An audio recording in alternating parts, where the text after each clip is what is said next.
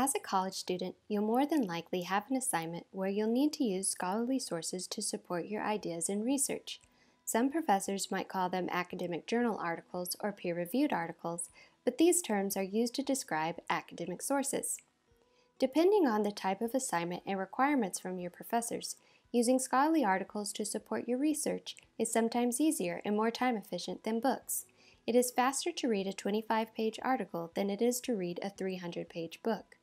Before you start using scholarly sources for your research, though, you'll need to know how scholarly articles are different from popular articles. Scholarly articles are written by scholars, researchers, and experts to report their research processes and findings. We'll have a reference list or bibliography, and information is reviewed by other researchers in the field, a process called peer-reviewed. Popular articles are written by staff members, journalists, or freelance writers who get paid to write articles, rarely include references or bibliographies, and may summarize a scholarly research study to make it easier for the general public to read. More differences between scholarly and popular sources are: scholarly articles have tables or graphs that visualize raw data from research.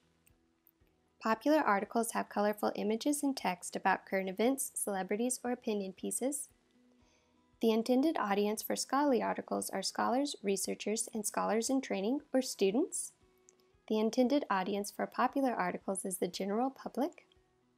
Scholarly articles have a more formal writing style that uses technical language. And popular articles have a casual writing style with language that can be understood by non-experts. Let's look at examples from two articles. As you can see in this popular article about distracted driving from Time magazine, the article has a big color image and was written by a freelance author.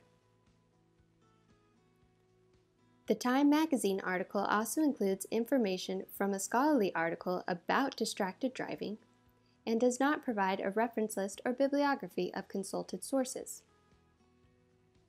The scholarly article about distracted driving was written by university researchers and published in a peer-reviewed journal.